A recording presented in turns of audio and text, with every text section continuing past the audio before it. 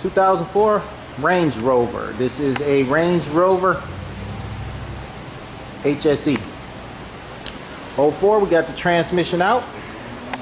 This came in, it had no movement. No forward, no reverse. Customer said he turned out of the gas station, came out, and it just stopped moving. Alright, sometimes these Range Rovers like to go into neutral. But in this case, had to figure out what is going on. So the best thing to do was to take a line loose, see if the pump was pumping, and that was fine.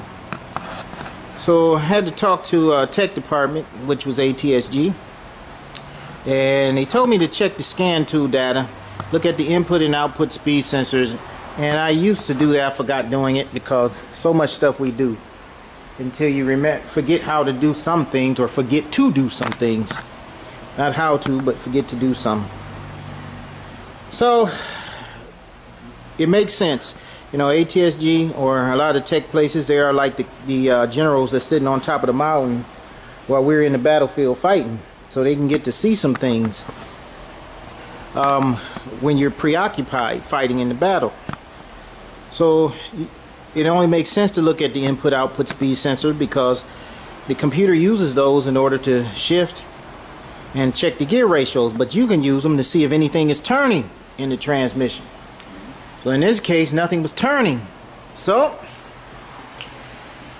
we just took the transmission out, and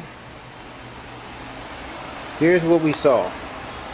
Right there, you can see right there, that's part of it. It goes right there. What is this? This is the input shaft that snapped right off. And that's it, because the torque converter cannot turn the input shaft. It can turn the pump because it turns the pump around the seal there. But the input shaft goes in the torque converter. So, of course, nothing would be on the input speed sensor or the output speed sensor, because it can't move. So, in that case, you know what happened here. Now, people look for probable causes, and they say, well, this is not happening, this is not happening. What could cause it? Well, this is one cause of this Land Rover. A broken input shaft,